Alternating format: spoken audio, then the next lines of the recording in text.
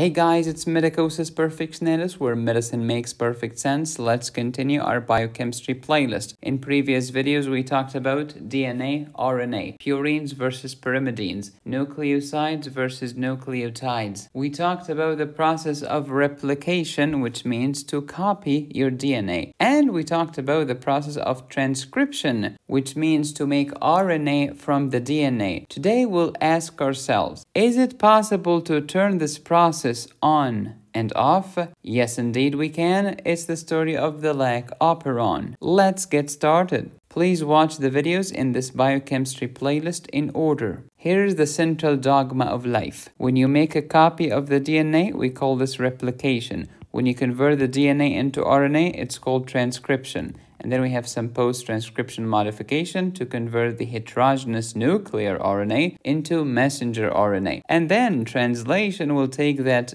mRNA into proteins. And we talked about all of this before in detail. In a nutshell, genes on DNA code for proteins. Here is my original DNA coding strand, and then you replicate, you make a copy, and this is the new DNA template strand. We use it as a template to make RNA from it via transcription, and the hero here is an RNA polymerase. After this, you can translate the meaningless codons into meaningful amino acids, combine them together by peptide bonds, you get proteins. The enzyme lactase is a protein, ergo Lac Operon from lactase. Do you remember the Tata box in the beginning of the DNA strand? Yeah, what's that? It's the promoter. It promotes the binding of RNA polymerase to the DNA, which promotes transcription, which subsequently promotes translation. What is the definition of an operon? It's a group of genes. Okay, so group of genes, which means they are on the DNA, and your DNA is in the chromosomes, and the chromosomes are in the nucleus. We get it. A group of genes that cluster together on one chromosome. Okay, they share one promoter together. Amazing. They are transcribed together as one group, i.e. as one single mRNA molecule. Think of the operon as a tribe of genes, and this tribe will code for protein. How about the Lac Operon? A tribe of genes that code for the protein lactase, which is an enzyme needed to digest or metabolize lactose. Normally, the bacteria, just like your brain, prefer glucose as a source of energy. The bacteria would love to metabolize glucose. This is the ideal. But what if the surrounding circumstances are not ideal? What if glucose is simply not there? Then the bacteria will have to shift towards lactose metabolism. As the corporate shells say during a pandemic, quote, "These are unprecedented times, therefore we need to pivot," i.e. pivot from glucose metabolism into lactose metabolism, because the bacteria gotta survive. So if glucose is available, easy. The bacteria will utilize glucose as a source of energy. Amazing. How about lactose metabolism? Who cares? No one needs this right now. But what if glucose is lacking? These are unprecedented times. The bacteria will pivot towards lactose metabolism, which means lactose metabolism is on, but glucose metabolism is off because simply glucose is not there. Lactose is a sugar. Lactase is the enzyme that digests or catabolizes this sugar. And lactose will be broken down into glucose and galactose. Look at that. Here is lactase as a disaccharide sugar. It is digested in your intestine via lactase enzyme into glucose and galactose, both of which are monosaccharides, both of which can be utilized by your body to make energy. The bacteria will digest the sugar known as lactose via lactase. This is catabolism because I'm breaking it down into glucose and galactose. Both are sources of energy. So when glucose is there, lactose metabolism is switched off, i.e. the Lac Operon is off. Lactase will not be made and lactose will not be metabolized because I don't need it. I have the preferred glucose. But what if glucose is lacking? Well, we will switch our Lac Operon on, which means lactase will be transcribed and translated, which means protein synthesis will happen, and this is a protein. which will digest lactose into glucose and galactose. Therefore, lactose metabolism is on. In the first scenario, the Lac Operon is off and there is no lactase. In the second scenario, the Lac Operon is on and there is lactase. Most of the time, of course, the bacteria has the abundance of glucose. These are the normal times. The exceptional times are here. Therefore, we can argue that the Lac Operon is normally switched off because glucose is there. However, under certain unfavorable conditions, i.e. when glucose is lacking, the Lac Operon will be turned on and the bacteria will switch to lactose metabolism. What do you call the system that is normally turned off, but under certain unfavorable conditions, we can turn the same system on? It's called an inducible system because it can be induced from the off state into the on state. Alright, under normal circumstances, the Lac Operon is turned off. How? A repressor protein binds the operator and represses and suppresses and oppresses the operator.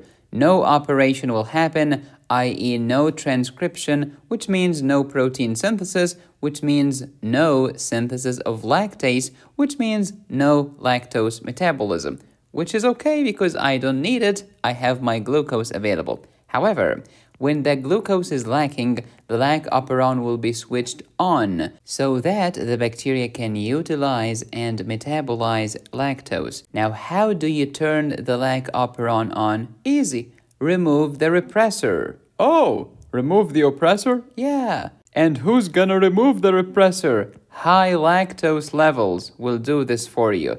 The higher the lactose, the greater the unbinding of the repressor away from the operator. Now the operator can operate, transcription can take place, and you will end up with lactase, which will help you metabolize lactose as a bacterium. Question: who made, i.e. coded for, this repressor protein? Answer: the regulator gene, which is upstream from the promoter, which is upstream from the operator, because we are going in this direction. This is how RNA polymerase moves. RNA polymerase adds nucleotides from the 5' to 3' direction. So what's the name of the gene that made the repressor protein? The answer is, it's the regulator gene. Okay, who got repressed and oppressed by this repressor? Answer: the operator site. Therefore, here is the medicosis way of doing this. Think of the regulator gene as an oppressor gene.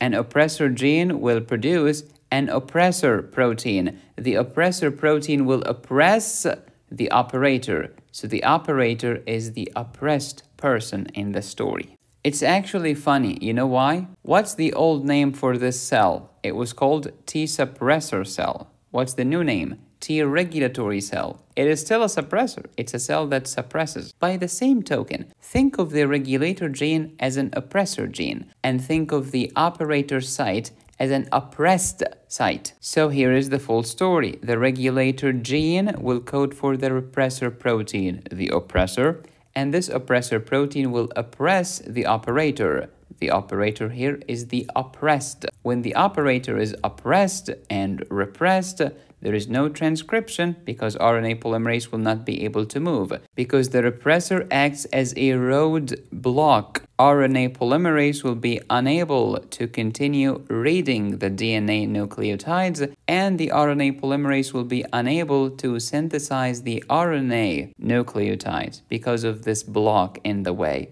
Which means no transcription, no translation, no lactase for you. This happens when lactose is unavailable. When lactose is unavailable, the repressor binds to the operator. But when lactose is available, the lactose will kick the repressor off of the operator and the operator will be free to function. So let's talk about each part. What's the promoter? It's the site recognized by the RNA polymerase, and the RNA polymerase will know, you know what? Okay, I should start here and I should move this way. Thank you so much, promoter. Such as your TATA sequence, thymine, adenine, thymine, adenine. This is the promoter. How about the structural gene? Well, this is the gene that will make the protein that you want for you. In this case, it is making lactase protein. How about the operator? Oh, this is the oppressed person. Non-transcribable region of DNA. A repressor protein can bind the operator, and the operator will be repressed or oppressed, which means RNA polymerase will not be able to move because of the block, the repressor, which means no transcription and no lactase for you. What's the regulator gene? It's a gene. Think of it as the repressor gene, which codes for the repressor protein. When lactose is unavailable, the repressor binds to the operator. RNA polymerase cannot move, cannot make new nucleotides, no transcription and no translation, and no lactase for you. But when lactose is available, high lactose will kick the repressor off of the operator. Now the operator is free. The block is gone. RNA polymerase can cruise through the strand, laying down beautiful new RNA nucleotides so that transcription can occur, so that protein synthesis can occur, so that you have your lactase, so that you can metabolize this lactose. Let's say it again because this is the most important part. Here is the repressor protein, coded for by the repressor, i.e. regulator gene. When lactose is unavailable, the repressor is bound to the operator. That's the roadblock. RNA polymerase cannot cruise, no transcription, no lactase, which is okay because the bacteria is metabolizing glucose anyway. But what if the environment has lactose? Lactose is available, it will kick the repressor off the operator. The operator is free. RNA polymerase is free to cruise through the strand. Transcription will happen, translation will happen, lactase will be produced, and the lactase will metabolize lactose into glucose and galactose, which are sources of energy for the bacteria. So the bacteria is happy either way, but the bacteria is happier, bigger thumbs up, when glucose is there because this is the preferred source of energy. But what if glucose is low? Low glucose activates adenylate cyclase enzyme, which converts adenosine triphosphate into cyclic adenosine monophosphate, which activates something called CAP, catabolite activator protein. I love the name. It's a protein, okay? It's an activator of the promoter, all right?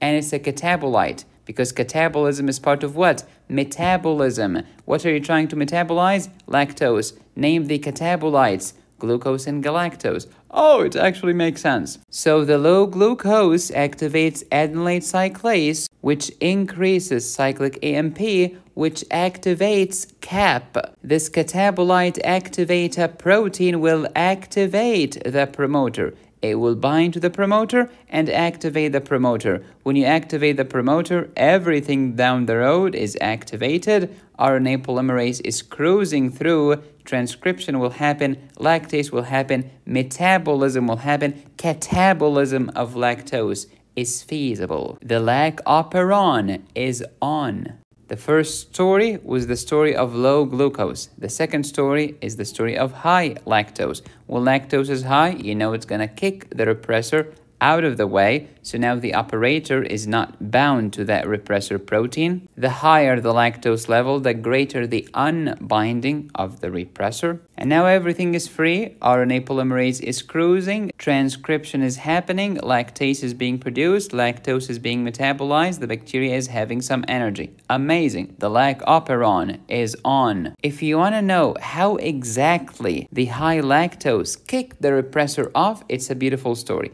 Lactose, allolactose. This allolactose will literally stuff the mouth of the repressor. Now the repressor is busy with this allolactose. The repressor does not have any place available to bind the operator. It's like some parents who have a teenage boy. They'll say, this boy is always causing troubles. Stuff his mouth and he will shut up. When you stuff the repressor's mouth, the repressor will shut up and will be unable to bind to the operator and will be unable to repress the transcription. Ergo, we have four possibilities. Low lactose and lactose is there. High glucose, but lactose is not there. Low glucose and lactose is not there. High glucose and lactose is there. Here's a pro tip. Do not try to think of more than one variable at the same time. Just focus on one. All right, let's start with low glucose. You know that low glucose activates adenylate cyclase, which converts ATP to cyclic AMP. Cyclic AMP will activate CAP.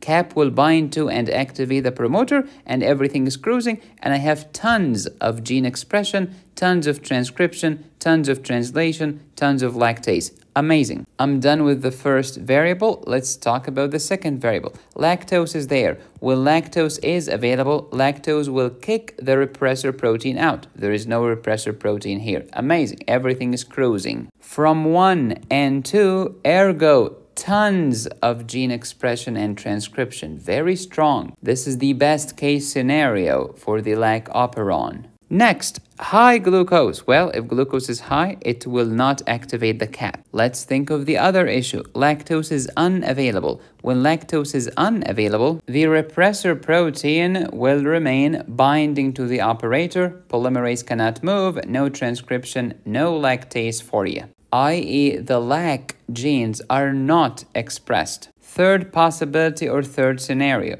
Low glucose and lactose is not there. Low glucose activates the CAP, activates the promoter. Lactose is unavailable. Unfortunately, the repressor is there. Even though the promoter is activator, oops, the block is in the way, which means the RNA polymerase cannot function, no transcription, no lactase. Ergo, the lac genes are not expressed. Last possibility, high glucose, lactose is available. If glucose is high, the CAP is not activated. If lactose is available, it will kick the repressor out. So you might get tiny amount of expression and tiny amount of transcription. We call this basal expression, minimal. But this is in no way as strong as the first scenario, because the first scenario had both factors boosting the gene expression and transcription. But in the last one, only one factor is helping, which is the lactose. Next, some stupid definitions. Inducible system, repressible system, negative control, positive control. Inducible system, just like your Lac Operon. The system is normally turned off because glucose is already there. But under certain conditions, when there is no glucose, we can turn the system on. This is an inducible system, i.e. a system that can be induced from the off state into the on state. Next, repressible system. That's the opposite of inducible. Normally, the system is on. Under certain conditions, it can be repressed and turned off. Example is the Trp operon. What's that? Trp stands for tryptophan, but Lac stands for lactase. Next, negative control versus positive control. Negative control. Well, binding of a repressor protein inhibits transcription. That's a negative control. What if I want transcription to happen? You gotta remove the repressor first. Both the Lac Operon and the Trp operon are negative control systems. How about a positive control? Binding of a protein boosts transcription. So in a nutshell, the Lac Operon is a negative control, yes indeed, inducible system. I agree. But the Trp operon is also negative control. However, it's not inducible. It is repressible. Speaking of repressible systems, let's talk in brief, not boxers, about the Trp operon. Define the repressible system. The system is normally on, but under certain conditions, it can be repressed, i.e. turned off. What do you mean by the system is on? I mean the cell is making tryptophan. Okay, that's an on. What are those certain unfavorable conditions? When tryptophan is so high in the environment, the cell will respond by switching the tryptophan synthesis off. Oh, that makes sense. It's a good old negative feedback. The cell is making tryptophan. But if tryptophan keeps piling up and accumulating, this very high tryptophan will inhibit the formation of extra tryptophan. It's the good old negative feedback mechanism that you already know. Let's dig deeper. When the system is on, explain why is the system on? Because the repressor is not active. Okay. Under certain conditions, the system will be turned off. How come? The repressor is going to bind a co-repressor, like a pilot and a co-pilot, making a repressor-co-repressor complex. This complex is active, unlike the repressor alone. In this system, repressors alone are not active. But when they bind the co-repressor and they make a complex, they become active. Active to do what? Well, it's called repressor. So it's gotta repress. Repress what? The making of tryptophan. Oh, I get it. That's a repressible system with negative control. Why repressible? Because it's normally on, later it can be turned off. It is repressible. Why do you call it negative control? Because binding of a repressor inhibits transcription, as we've seen. Bacteria love glucose, but even when glucose is not there, the bacteria can make it. But how about the harmful bacteria? How can we get rid of those? You can learn more by downloading my antibiotics course at medicosisperfectionalis.com, which will teach you about antibacterials, antivirals, antifungals, and antiparasitic medications. No subscription needed. You download it once and you keep it for you forever. Thank you for watching. Please subscribe, hit the bell, and click on the join button. You can support me here or here. Go to my website to download my courses. Be safe, stay happy, study hard. This is Medicosis Perfectionalis, where medicine makes perfect sense.